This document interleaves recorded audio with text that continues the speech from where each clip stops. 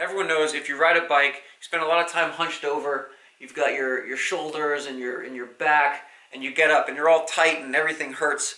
So it's important to stretch. Everyone knows that stretching is critical for injury prevention, for pain relief, so it's something you got to stay on top of. You also need to do your core work. It keeps you more balanced, more stable, more efficient on the bike, and just various kind of strength exercises that cycling neglects, but that helps to prevent injury and to stay more balanced and stay more efficient in a race, on the bike, in a workout. I used to kind of accomplish all of those with various different, I would do this stretching routine and this core routine, and it was kind of a mess. Since I stopped racing, I've been working on a yoga routine that sort of accomplishes all of that. Now, I'm not a yoga expert, so I've recruited my friend Gabriel Benjamin, who is a yoga expert. I think it's called a yogi.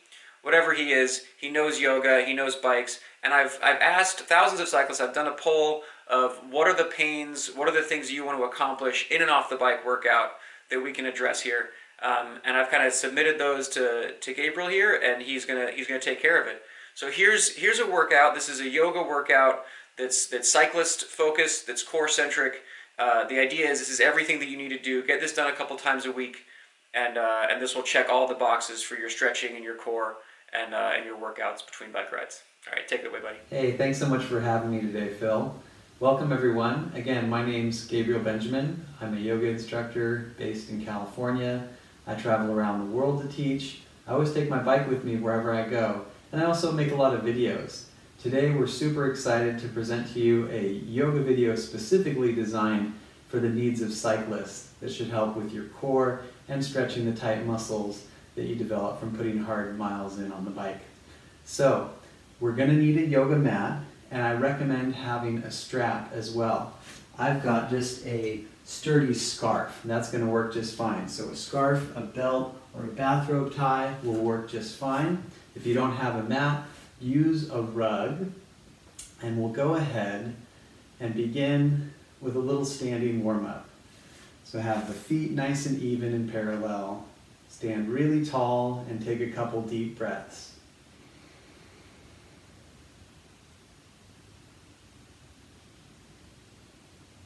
Lift the arms a little bit, the elbows bent, and twist side to side gently, keeping the knees and the hips relatively square.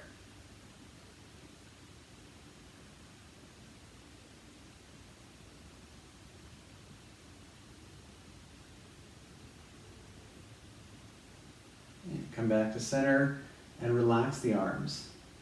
Continue deep breath and roll the shoulders a couple times. Do both directions, nice and smooth. And then lift the arms overhead. Hold on to the right wrist, turn the palm away, and then stretch to the left. Come back to center, switch your grip, and go to the other side. We'll take side to side movement a couple more times.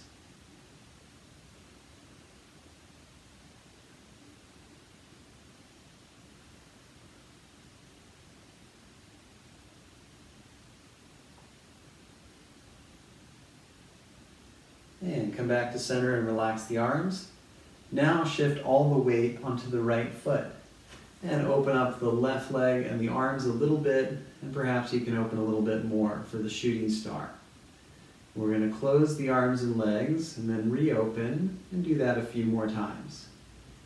Stay very steady on that standing leg.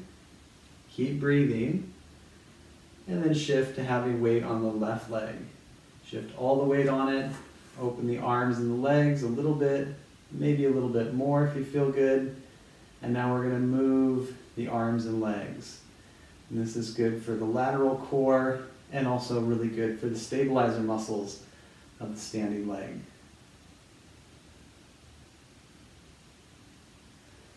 And then we'll shift to both feet down. We're going to do some toe touches now. So if you have tighter hamstrings, try a wider stance. And you can also bend the knees. We're going to lift the arms and touch down. Really important to flatten the back So maybe hold the legs and bend the knees and lift with the flat back. And bring the arms up and draw the abs in and touch down again. Flat back. Remember your option of bending the knees. That will help a lot. Arms up, abs in, touch down. Hands forward. Walk back to a downward dog stretch. And lift the hips high. Press forward through your hands really strong. And if you feel tight in the legs, let the heels be up and have the knees bend a little bit, but really emphasize lifting and straightening out the back. And then eventually you can lengthen more through the legs. We'll put the knees on the floor now. And roll out the back a few times. Rounding the back and lengthening the back. Nice and smooth. I'm going to move the spine kind of like a well-oiled bicycle chain, link by link. We'll do one more of those.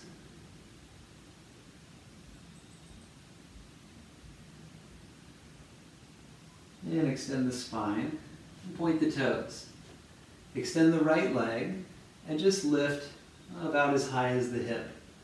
Lift the left arm. Come back to center, and we'll do that on the left side. Extend the left leg, tone around the knees, the leg's very long, lift the opposite arm, and then hands down and feet down. Tuck under your toes and push into the feet, lifting the knees a little bit. If your back is sore, you can lift the knees higher. And then lower the knees.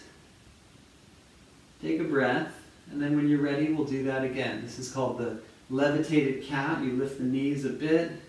Keeping them close to ground will actually strengthen your core more. But if the back doesn't feel good, lift them higher. Press strong into the hands and feet. And then go ahead and put the knees down and ease back to child stretch.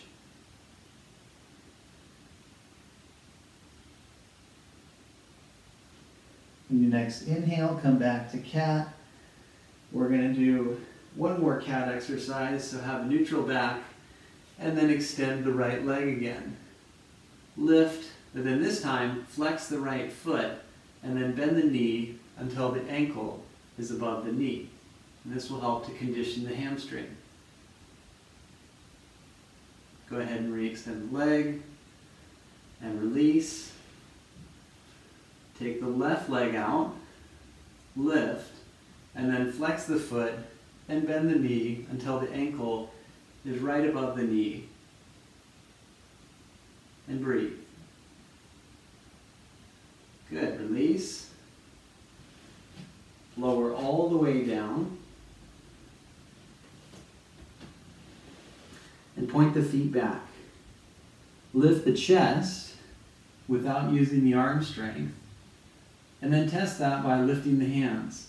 Notice how the chest will open a little bit more by lifting the hands. And we'll go ahead and lower. And then lifting the chest. Lift the hands. And then this time, send the arms back for a half locust. And do the best you can to roll the shoulders back as you lift. So you're toning your back, but also opening your chest. And then come down. Hands alongside chest. Next, we're going to lift the legs and the chest, but leave the hands down.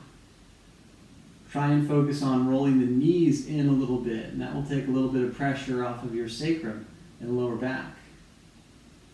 Go ahead and release. And then do that same form, lifting the chest and legs, but then this time extending the arms back. And again, rolling the shoulders back, opening the chest, rolling the knees in, taking pressure off the tailbone. Go ahead and release. Have the hands a little bit higher than the shoulders, maybe a little wide. And we're going to lift to cobra using the arms, but not too much. Just lift to a level that's comfortable for your back. And try and work the stretch into the mid back as well as the low back.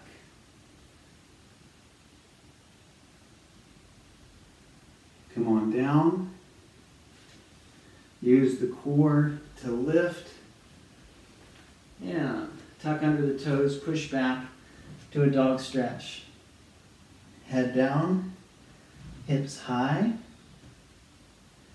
And go ahead and lift the right leg. At first, just a little bit. And as you become more familiar with the pose, you lift the leg as high as comfortable. Still being able to breathe, but also enjoying creating muscle tone and stretching deeper. Go ahead and set the foot down. And let's do that on the left side. Keep pressing strong through the hands. Lift the leg just to the right level for your body. And set the feet down. Feet back a little bit. Come forward to a plank position and have the shoulders right above the wrists.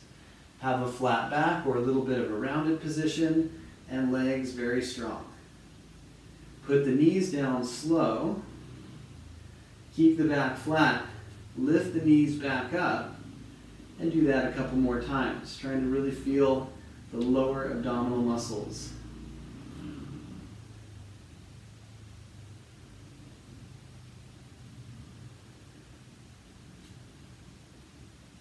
Last round, knees come down, and we're going to press the ribs to the right and then to the left. One more time, each side.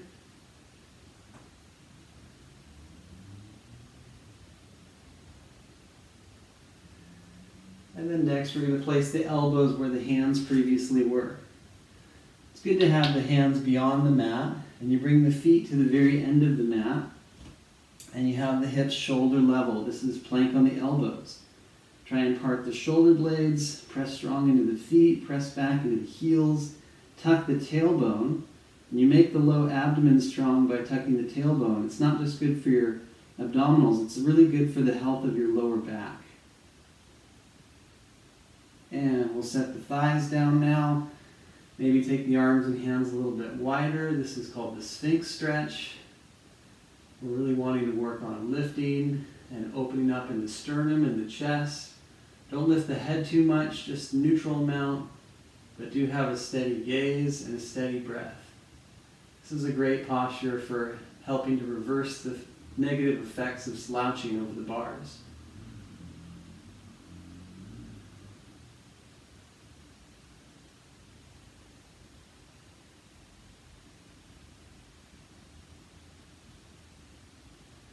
And we'll go ahead and come on down. Place the left arm under the forehead and stretch the right thigh.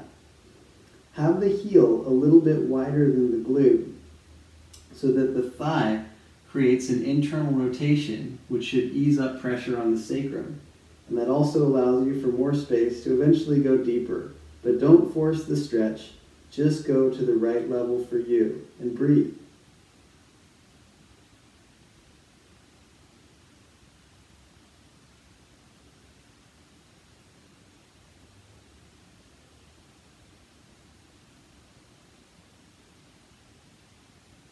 One more big breath.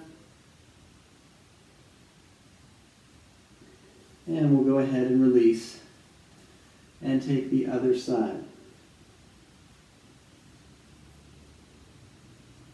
Nice deep stretch. Again, the heel goes a little wider than the glute, enjoying that light internal rotation of the femur, which is good for the sacrum.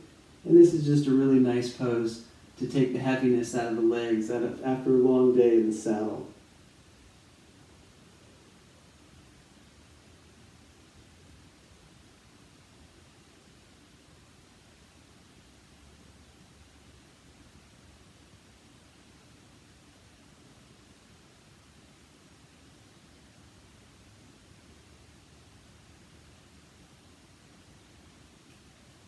Very good. Use your exhale to release that.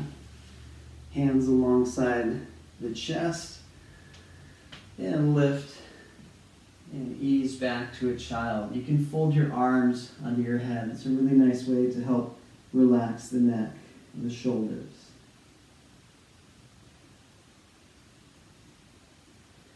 Next, we're going to come on up to a sitting or kneeling position, so you can be more lifted if your knees are sore.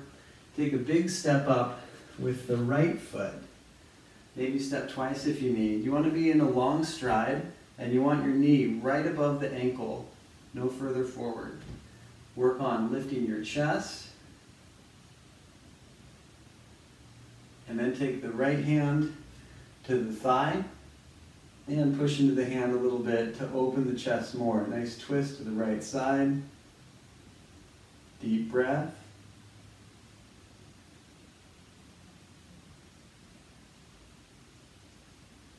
And go ahead and come on down.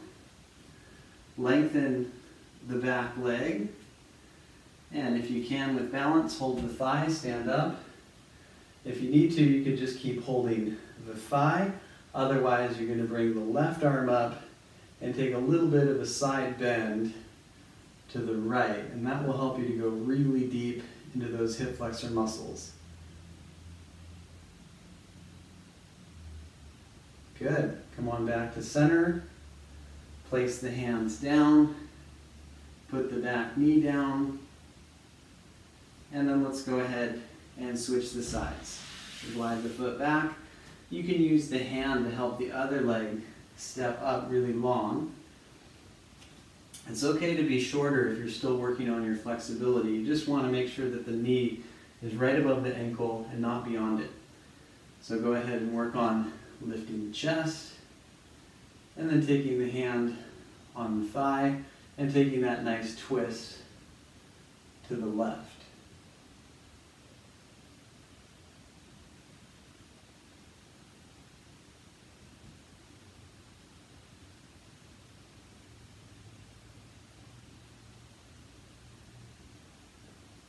And we'll come back down and lengthen the back leg, maybe cinch in a little bit.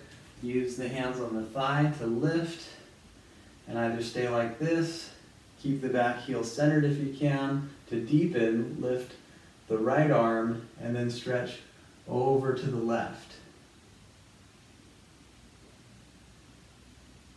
Deep breath, enjoy that deep release in the legs.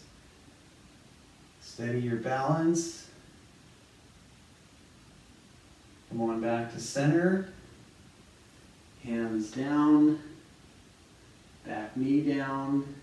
Just take a moment to feel long in the spine.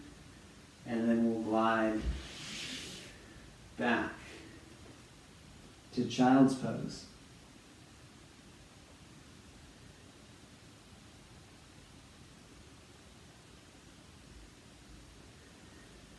Next, we're going to go ahead and adjust to sitting. So lift up and sit cross-legged, or sit any way that feels really good for you, good on your knees. We're going to take our strap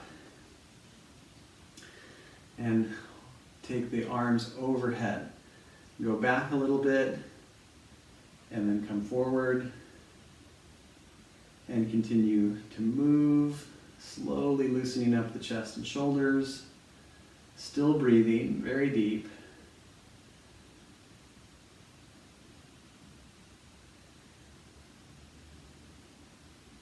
And when you're ready, taking the arms back, stretching open in the chest, and holding.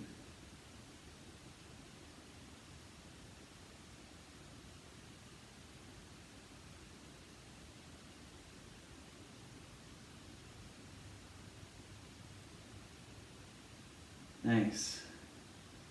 Release that, stretch, but keep your strap close at hand for the reclined work, and we're going to go ahead and lay down on our back now. So, lay on back, knees to chest, and then take the left foot to the ground, place the right ankle on the left thigh, and work the right knee away. You can use your hand to push on the knee. If this is a big stretch already, that's all you need to do. Otherwise, you're going to bring the left leg in, hold the hamstring or the shin, flex the right foot a little bit, and try and continue to lengthen the neck while working the shoulder blades and the hips down. It's a great stretch to release the glute. It helps with back pain and sciatic pain as well.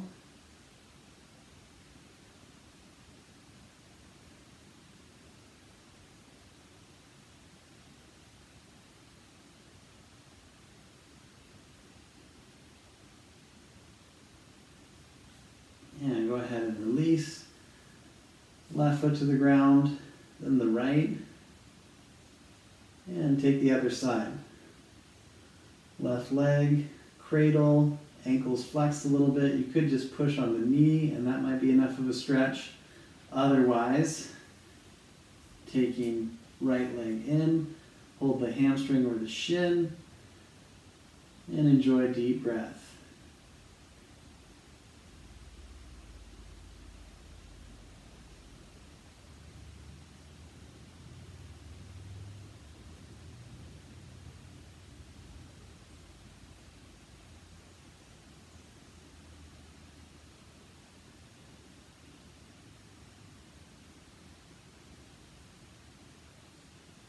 Release right foot down, then the left, and take knees to chest.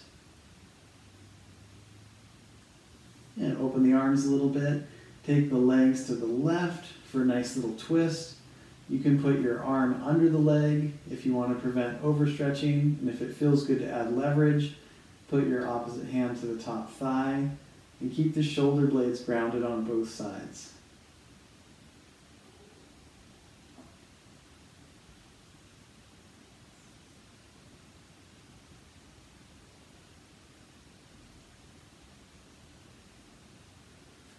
And go ahead and come on back to center, knees to chest.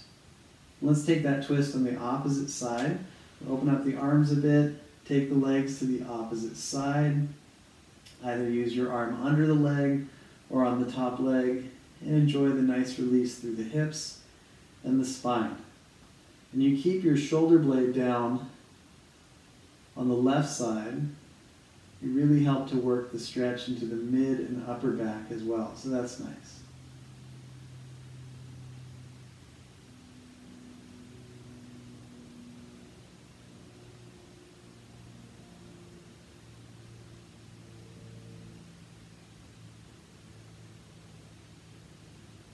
Come on back to center, knees to chest.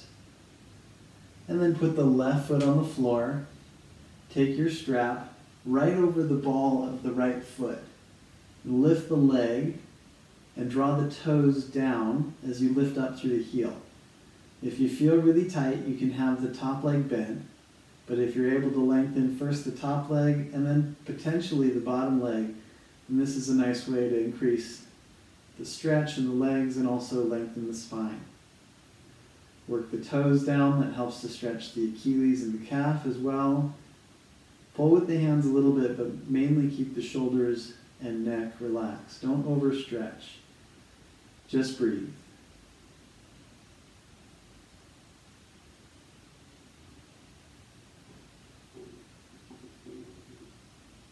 Go ahead and release that nice stretch. Right foot comes to ground, then lift the left leg. Remember your options. You can have the knee bent a little bit. You can have the leg straight, and if it feels good to lengthen the bottom leg, then that's great. So this is an ideal hamstring stretch for cyclists because it keeps the low back flat, and it's also an inversion for the leg, so it helps you to flush out lactic after a hard day. Enjoy using just the right amount of leverage. Remember, there's no KOMs for stretching. Go to just the right level for your body and breathe.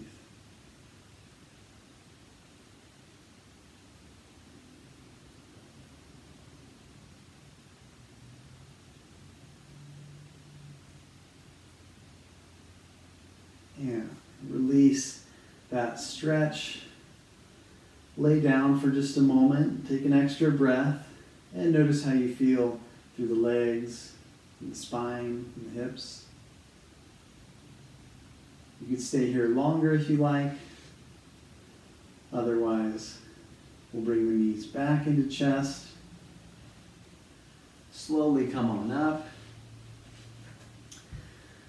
and we'll conclude today's session. So thank you so much for joining us. I hope you continue to use this video or do similar type of practices. It will help you to enjoy more health and more good experiences while doing what you love the most, riding your bike. And thanks so much for Phil for being a really fun and inclusive member of the yoga community and just a great ambassador to the sport. It's a total privilege to be here, and I really look forward to the next time. Bye, everybody. All right, I hope you enjoyed that nice yoga class. That was a free yoga class. If you enjoyed it, I urge you to take the $20 that you would have spent on your real yoga class and donate to No Kid Hungry. There's a link in the profile there. That's what we're doing this for. So thank you. Thanks, Gabriel. And check out Gabriel's channel. He's got a bunch more content, more specific stuff if you want to get deeper into the yoga aspect. So thank you. See you next time.